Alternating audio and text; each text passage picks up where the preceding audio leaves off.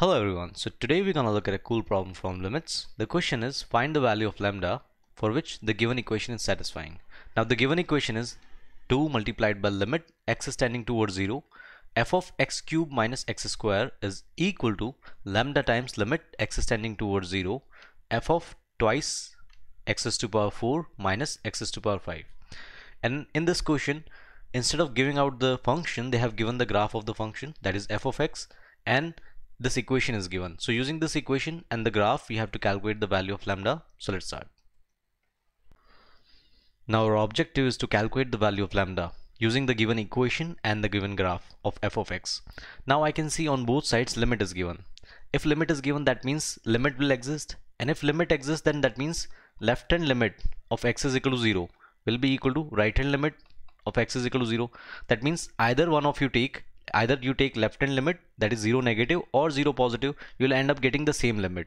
Similarly, to evaluate the value of lambda, I have to calculate the value of limit. So I'll be individually calculating the value of limit. So it's your wish. You can take either x is tending towards 0 positive, or you can take x is tending towards 0 negative. You will end up getting the same answer. So let me calculate the first limit, that is limit x is tending towards 0 f of x cube minus x square. So I'll start with left hand side.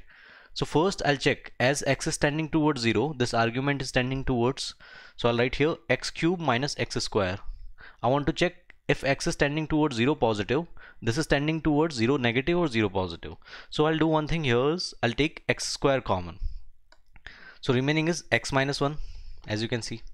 Now x square is a positive number greater than 0, and x minus 1, since x is 0 positive, slightly greater than 0, so x minus 1 will be a negative number. That means if this is positive and this is negative, this will tend towards 0 negative. So the limit will be equal to limit x is tending towards 0 f of x cube minus x square. That means I am calculating limit x is tending towards 0 f of this number is tending towards 0 negative. Now let's check from the graph. As x is tending towards 0 negative, so as I approach the function from 0 left hand side of 0, that is 0 negative, the function is going to attain the value that is equal to 3. So our limit will be equal to 3. Now I'm going to check the value of limit for the right hand side. So here I'll do the same thing. As x is tending towards 0 positive, that means slightly greater than 0, I'll check the value of this argument, that is 2x to power 4 minus x to power 5. So I want to check this value is tending towards 0 negative or 0 positive. Once I get it, I'll calculate the value of limit.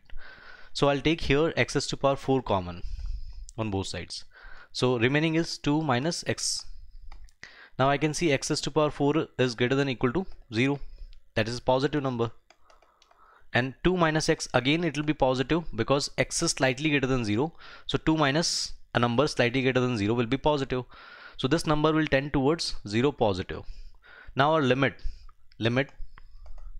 x is tending towards 0 f of 2x to power 4 minus x to power 5 can be written as limit x is tending towards 0 f of 0 positive. Now from the graph we'll be calculating f of 0 positive. That means if I approach the function from right hand side of 0, f of x is going to attain a value that is equal to 2. Now I got the value separately, I got the value of limits. I can calculate the value of lambda. Now I'll calculate the value of lambda in the next slide. Now in the previous slide we have evaluated the limits separately, and the limits were limit x is tending towards 0 f of x cube minus x square is equal to 3, and limit x is tending towards 0 f of 2x to power 4 minus x to power 5 is equal to 2. Now we're going to plug the values of limits and we'll calculate the value of lambda. So we'll be having 2 into 3 is equal to lambda times 2. Now the value of lambda will be equal to, from here, 3, and that will be our final answer, and that'll be all.